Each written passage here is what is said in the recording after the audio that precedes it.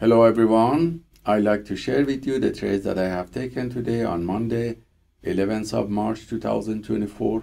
These trades were taken on Nasdaq, Dow Jones and S&P 500 futures. If you look at the 1 hour macro chart, we see that the price was fluctuating around the previous day low and close on all E-minis during the Asian session and retested these levels few times in a narrow sideways range.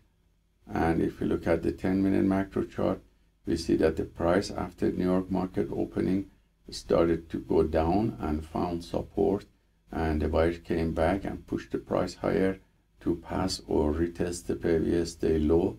So the second wave that the buyers came back around 11:50, I started taking long position on this wave that is going up here on Nasdaq and Dow Jones and S&P 500. We set up B, C, and T, and all these signals were copied by copy trader to multiple Apex Trader funding accounts. And you see the performance on one of these accounts here, which was positive, showing the profit factor of 9.74 with about 83% win rate from the long positions taken and the average win to loss ratio of 1.95.